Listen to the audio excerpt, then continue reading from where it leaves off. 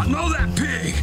Shapeshifters really appear in the folklore and tales of almost every culture and every region around the world, and you know, they use different indigenous animals depending upon where the stories are written.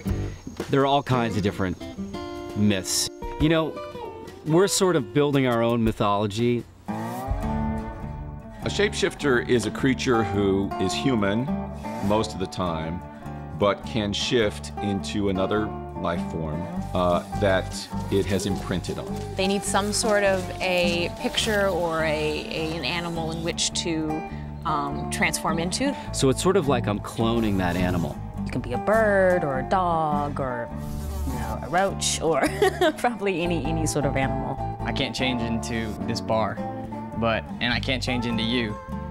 But if you happen to have a pet gerbil. Can you do it any time, or? Yeah. Yeah, but it wears off if I fall asleep. And on a full moon, I can't stop the shit. Shifters have certain go-to animals that they'll shift into. I have a dog that kind of hangs out around the bar, and so I'll shift into that dog usually. My go-to shift is a ridiculously scary pit bull. He's really sweet, but he's like, it looks like they filled him with air.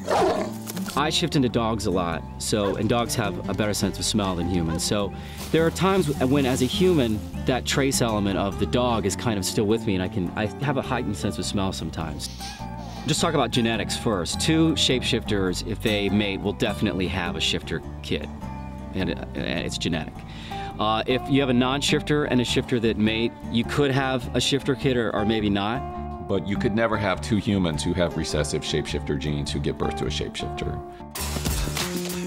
So as shapeshifters, the other thing is that you often end up naked, you know, in weird places because you've been an animal, and then the shift ends, and you're out on a highway, or you're, you know, in the woods, and you've got to somehow get home and not not be seen. Sam?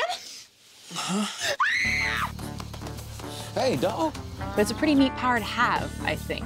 You can keep an eye on things and you know, you could fly as an eagle if you wanted to. To me, that's the coolest supernatural creature. I think that would be really fun.